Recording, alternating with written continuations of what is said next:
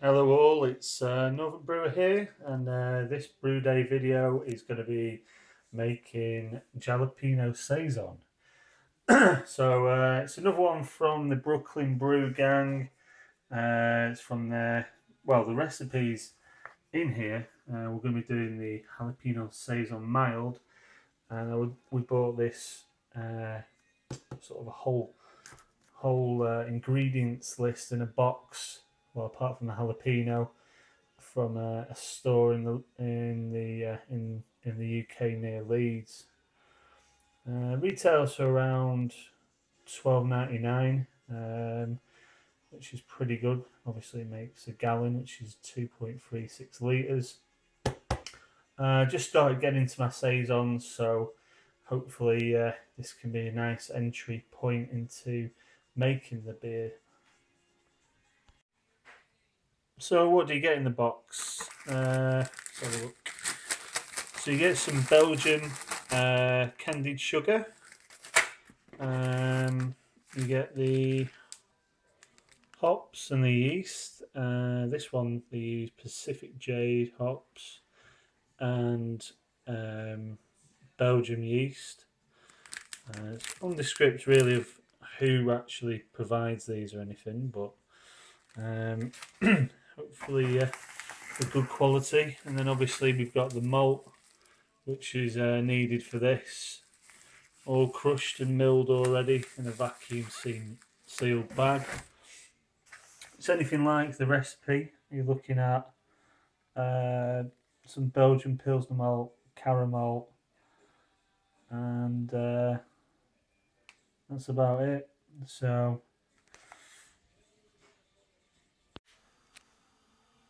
curious that the box didn't include any of the Spaltz hops. I thought I'd have a look, and on closer inspection it gives you a web address on the box of where to find the instructions. So I went online and they have it on there. So you just go to their homepage and search on the right hand side for the correct one. So I just wanted to make sure that I'm doing the right addition of the hops at the right time, etc., and make a good effort of it. So after heating the mash water up to 71 degrees, you now add the grain.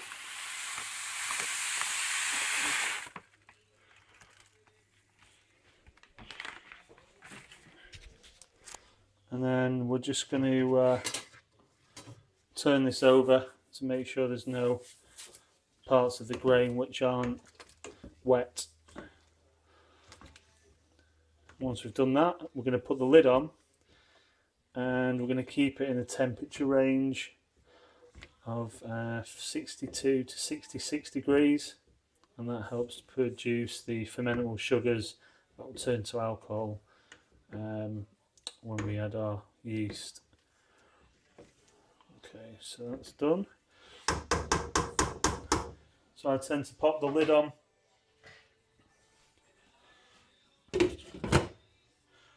and actually I like to remove it off the heat, which I'll do in just a sec because I have to use two hands, and that way it's not in contact with the metal off the burner.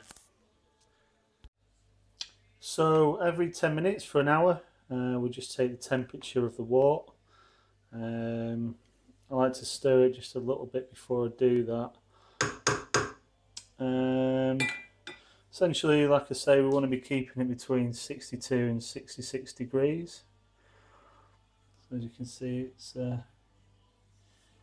shooting up there. Obviously, you're going to try and avoid touching the bottom of the pan because that's going to be slightly skewing results, given that it's been in contact with the gas.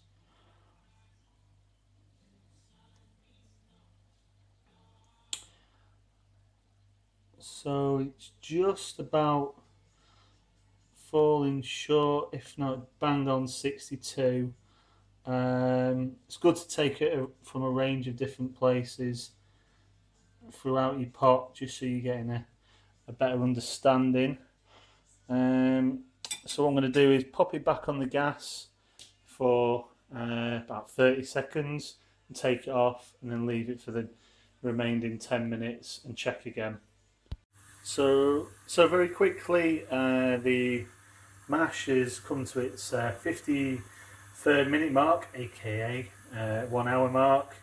And now I'm going to heat it up, and I'm supposed to be stirring constantly until the temperature reaches 77 degrees.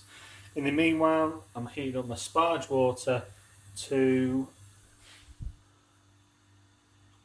170 degrees, which is 77. So I'm going to get off and better get cracking doing this. So the first thing we did when it was finished was we poured this through the sieve into the pan, and then I just poured the pan into here and just sat the grains in the sieve on the edge of that. So what we're going to do now is sparge. So I've heated the water up to 77 degrees, and essentially all you're doing is very slowly just circulating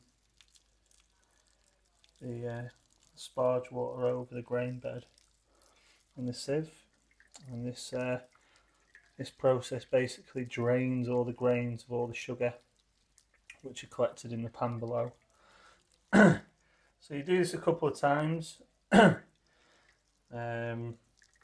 Essentially I'll be transferring this sieve back onto the pan which I collected and heated the sparge water in, and then pouring all this back through once more time to rinse the bed of grains of all their sugars. So you just repeat this, you just fill it up from over here, essentially until you've completed it all. Here is the wort. It's basically been circulated through twice now through the grain bed. The bottom of the bottom of the sieve was hitting the bottom, basically the top of the wort, so it wasn't really filtering out. So just popped it on this pan and poured the rest through from the jug. So that's all empty now. So I'm going to transfer the wort that's left in there. Well, actually, I'm going to put it all into my boil pan actually, and then start to bring it up to the boil. So the recipe calls for the wort to be brought up to the boil, and that's when you basically your timer starts of boiling it for an hour. So first of all, it asks for us to split the hops into two. And these Jade hops, never heard of them before, but they smell absolutely beautiful. And it's funny, I've had quite a few Saisons, and it wouldn't surprise me if they feature heavily in Saisons. They've got that kind of moist, damp, citrusy kind of, I don't know, it's very noticeable in some of the Saisons I've had. And you don't need much, as you can tell. It's just a few hot pellets. I mean, obviously, I'm just using a gallon. I'm just making a gallon, so it stands to reason. So I'm going to add the first half on 60 minutes, and the second half on half an hour to go. So as it starts to boil, as you can see on the top, it starts to get like a white foam. Essentially, when it gets to the boiling point, it builds something that's called a hot break, and basically it foams up like crazy. It's really important at this point that you really have a control over the heat, because if it boils over, you're just going to get a total sticky mess all over your kitchen, which is something that you don't want. So I mean, where are we now? It's about It's just coming up to 90 degrees now. Another 10 degrees to go. I'm on full pelt on the gas, but having experienced making the beer on this particular hob before, I know just to turn it down to pretty much the lowest setting it's got, and that'll give a nice rolling boil. You don't overboil it, because essentially you'll destroy the fermentable sugars and dramatically reduce the amount of wort that's produced at the after 90 minutes. So it's, as you can see, this is increasing second by second, but I'm going to log off now because I need to get a hand on the gas controls so it doesn't spill over, like I said. So it's just about come up to a rolling boil. The temperature on the thermometer we got from Wilko said about 105. So I don't know if that's just a calibration of that or not. So just worth keeping that in mind when you buy your thermometers. I might even be tempted to get a digital one in future. But like I said, on the hour mark at the start, we're going to add our hops. Half the Jade hops, in you go. Sometimes that can cause it to bubble and boil over, as you can see. There's a bit of action in there, but I think I've got the gas level just about right, so that's not going to happen. So essentially you're just going to leave this now for an hour. If you've got your gas level right, or your hob, well, you know, your halogen or whatever you're using, heat right, and you don't really need to check on it too much. It's worth having a look every now and again. Half an hour we're going to have the second lot of Jade hops. 55 minutes the jalapeno, which, by the way, if you're in the UK, you can buy from Sainsbury's, so you don't have to go crazy buying them online or anything, as they stock them for £1 for a pack of about 4. So that's handy and keeps costs low. So 5 minutes before the end of the boil, you add the jalapeno. So if you want it a bit milder, obviously remove the seeds. If you like it a little bit spicier, keep the seeds in. I'm a bit of a spice freak, so I've left it in. Doesn't really matter because I could always make it again minus the seeds if I was really wanted to tell the difference between the two. It makes no odds which way round you do it. It's either seeds in or seeds out. So after 5 minutes, I'm going to pop it into the sink, which I've just drained. I need to get rid of the bubbles. I've got a couple of litres of water that are frozen completely solid with ice. Pop them there and try and cool it down as quickly as possible to 21 degrees, which is the ideal pitching rate for yeast. The quicker you do it, obviously, the less microbes you're going to get, etc., that can ruin your beer. Really, I'm going to keep an eye on that. But one thing I needed to add, sorry, my bad, before I do that is, on the hour, you add a third of a cup of agave. Now, this is just a quarter cup, so I'll add this and then a good squeeze of a bit more. Sorry if that's upside down. There we go. Agave nectar. Basically, there's 2 types you can get, and in the recipe book it mentions just agave, and there's dark and a light agave. And I tweeted the Brooklyn Brewshop, and they recommended the light, which we had already from Tesco, no less. So we got it as a pretty good deal. I think it was Tesco.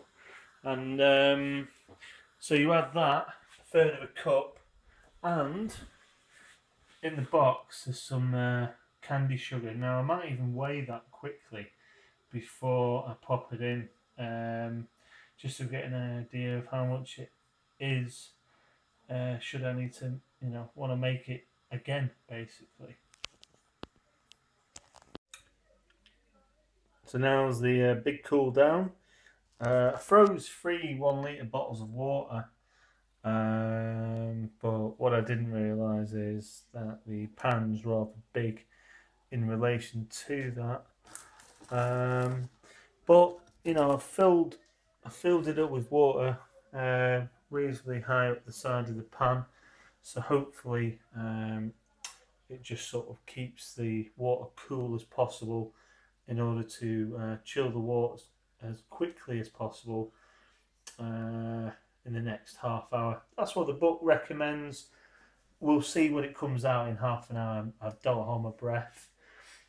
In other batches, I've always run the cold water and just sort of circulate it around the pan, and I've used this pan instead.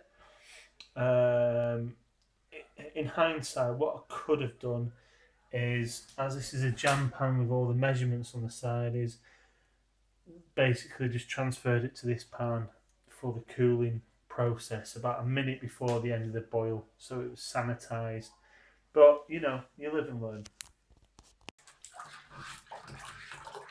So the last stage is once we've cooled the wort down to 21, 22 degrees. I've got a big sanitation bucket here with Star San, where you mix 1 ounce with 5 litres or 5 gallons, sorry, 23 litres of water. So I've just had stuff soaking in there for now. What we're going to do is pour the wort through the sieve via what do they call it? Colander? Sieve. No, the funnel. Funnel. We're going to put it through the funnel into our sanitised jar, and then we're going to pitch the yeast.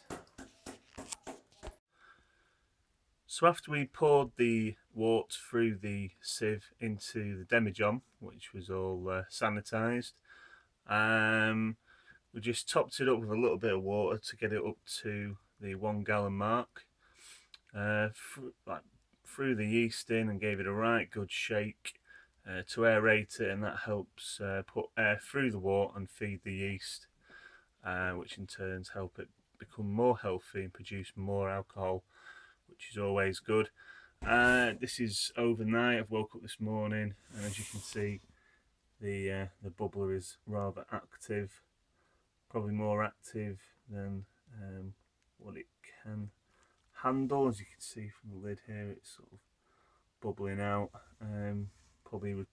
I'll probably change that for water rather than Star San, because that's what's creating that sort of bubble from that solution.